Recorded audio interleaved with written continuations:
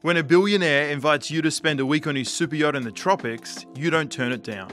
Lord Robert Edmiston is a businessman, visionary and benefactor. I know him as Bob.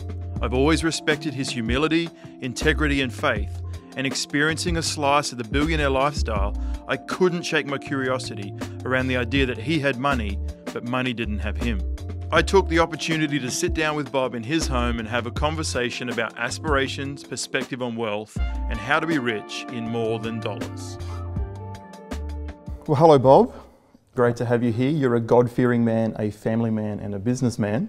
It's such an honour to have an opportunity to touch base and chat life, wealth and perspective. I want to jump straight in. Tell me, did you always want to be a billionaire?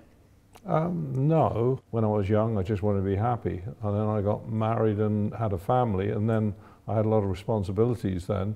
And my son arrived when I was 22 years of age. I got married when I was 20. And so necessity drove me to actually try and earn more money. But at some point, did your aspirations change from needing to provide to then the pursuit of money? I am an accountant. It took me quite a number of years to qualify. I was 27. I only actually started studying when my son arrived because I needed more money. And so I understand numbers. And to me, money is the scorecard in terms of success.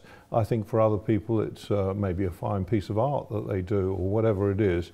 But numbers are the things that make sense to me.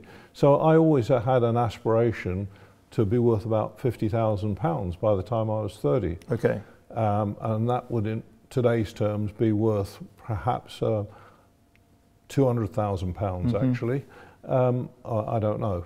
Prices have gone up quite a lot in those intervening years, and 44 years ago. Yeah. But my current success was really way outside of my expectation. And of course, we always want the next target. So when you achieve 100,000, then you want 500,000. Sure. Then you want 1 million, and then etc. So we've always got these sort of benchmarks we're aiming for. And when you reached those benchmarks, was there a sense of fulfillment? I think there is a satisfaction in that, but it means that you set yourself another benchmark. So we're always searching for the next level. And then it gets to a point where it's virtually unattainable. Aspiration, ambition is a good thing, so long as it's in its right place. So when you say that money becomes the scorecard, would you say now that you've stopped setting benchmarks? What happened to me one time was I thought, what's the point of making more of what you've already got more than enough of?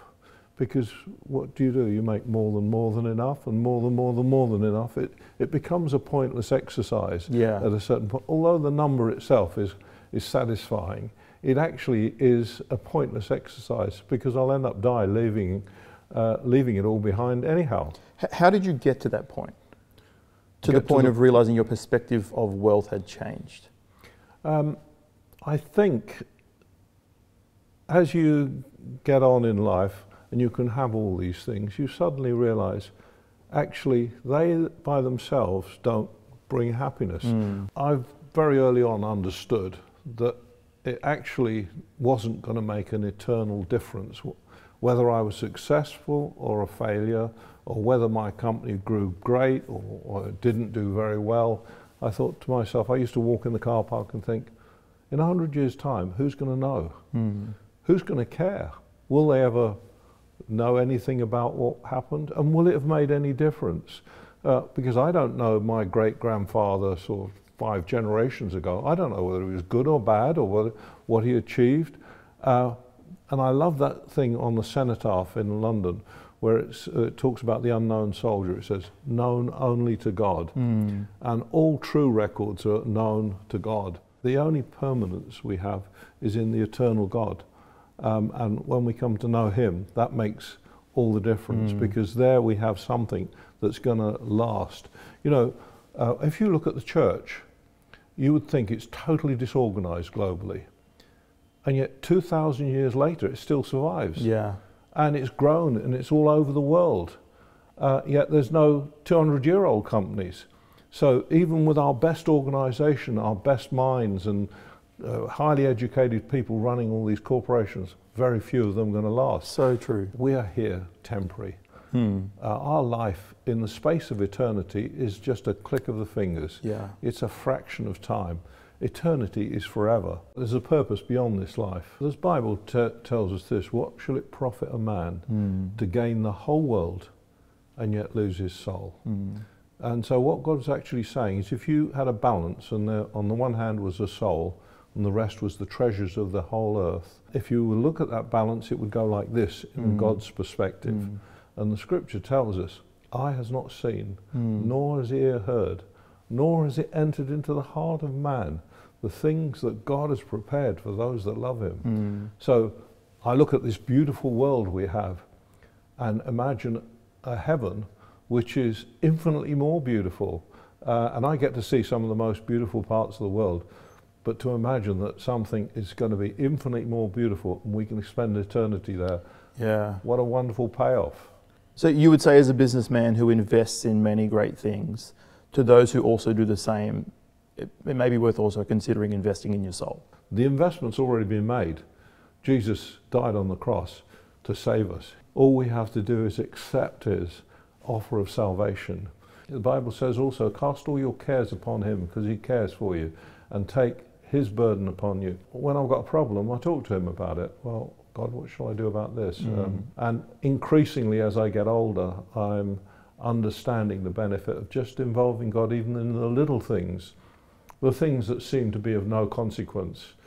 There's nothing wrong with aspirations. You recommend that. You're a man of aspiration yourself. What would you say to someone who has great aspirations, but all their desire is in gaining material wealth? Well, I think at the end of it, they're chasing a rainbow, basically, because there's always this desire for something more. And at the end of that, you still have that inner dissatisfaction, that inner looking for meaning in your life, a meaning above and beyond just material wealth and self-aggrandizement. You know, we can just feed ourselves in a selfish way with all these things, but ultimately there is no satisfaction in that, and we still have to die. And why would we spend our life living and fighting all the uncertainties in business? There's so many uncertainties, whether there might be a war in the Middle East or whether there might be an economic crisis or a financial crisis. All these uncertainties we're always preparing for in business, and yet there's an absolute certainty we're going to die. So I feel contentment. The Bible says happiness. Happiness is based on happenings. When good things happen, you're happy. But life is not like that. What happens when you get ill? You're not happy. But contentment, it says godliness with contentment is great gain. And in whatever circumstance, to find yourself content, that's a huge win. Would you say you're content? Yeah, I would. Well, Bob, it's been an honour to chat.